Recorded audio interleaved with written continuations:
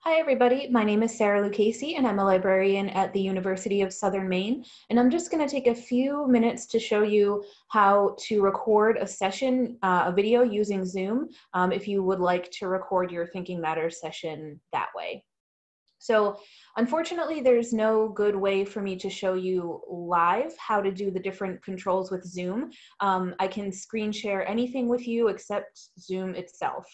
So what I've done is taken some screenshots of all the different steps you would take, and then I put those into a PowerPoint. So what I'll do is share the screen with you with the PowerPoint on it and walk you through the different steps that way. So I'm going to share my screen with you right now, and you should shortly see the PowerPoint that I've made up, and then I will go through the steps that way with you. I'm also going to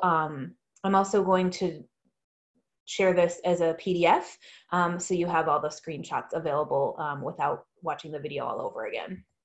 So it's fairly easy to record with Zoom. There's just a few steps to take to set yourself up ahead of time.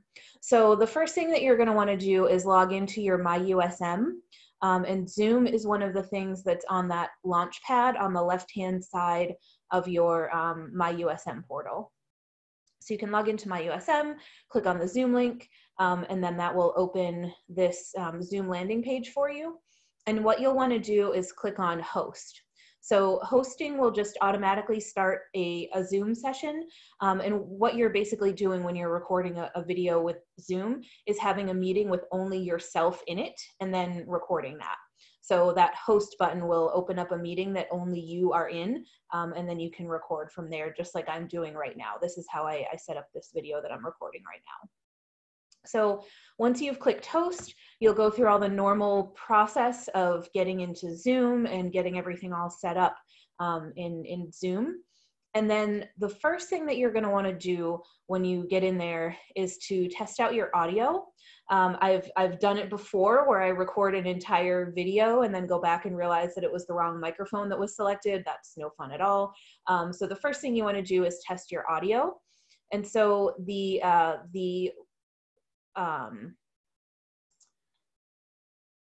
link to test your audio is under this up caret next to the mute button. So when you click on this up caret, then it brings up this menu, and what you'll want to do then is test your speaker and microphone. So that will then help you select the right speaker and microphone that will record the audio to your session.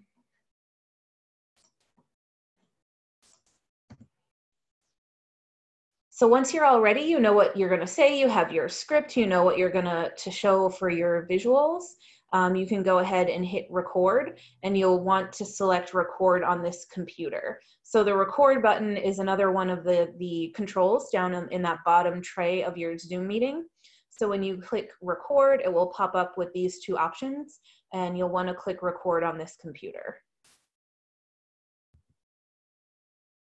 Now, when it comes to sharing your screen, you will most likely, when you're recording your video for Thinking Matters, you'll have some other visuals that you want to show besides just a video of your face talking. So you may want to have a PowerPoint like I'm doing right now, or you may have some other things that you want to share.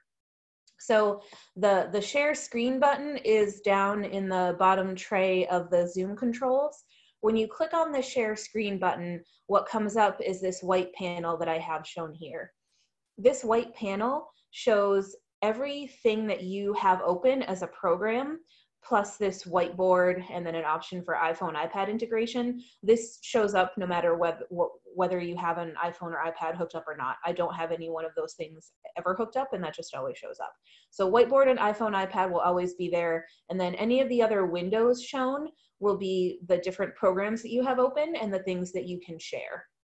I highly, highly recommend before you start recording your session to really pare down on the programs that you have open.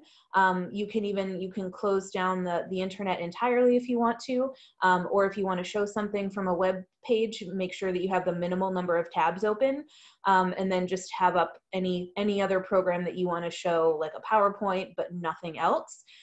It can get really confusing if you have a lot of programs open or a lot of tabs open when you bring up this screen sharing.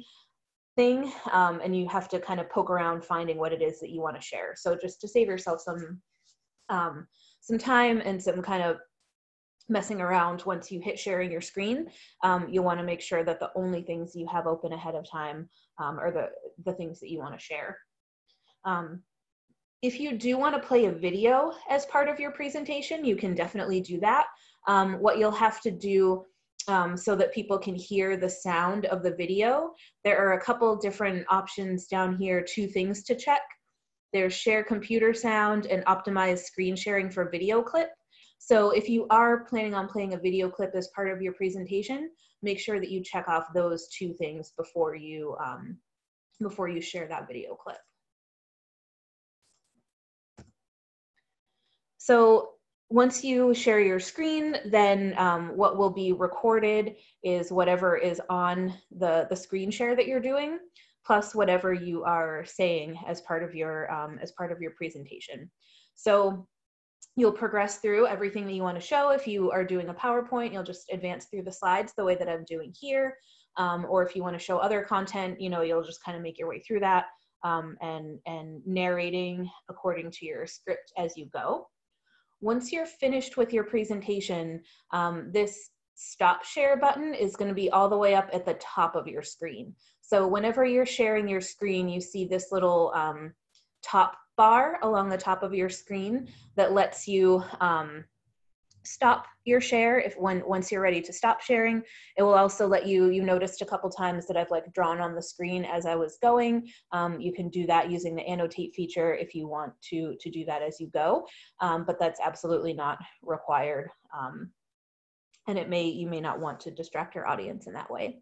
But once you're finished with whatever you're sharing on the screen, you can hit stop share. That will bring the video back to you. And so you may want a few seconds with the meeting recording you to kind of wrap up, say thank you for attending, and do whatever you want to do to finish up with your presentation with the video completely on you. And then once you're completely ready to stop recording, I don't know why that just disappeared. Once you're completely ready to stop recording, you would hit the stop recording button down there. So I'm going to stop the share now so that you come back to seeing me. So that's just kind of a quick and dirty rundown of how to record a video of your Thinking Matters presentation using Zoom.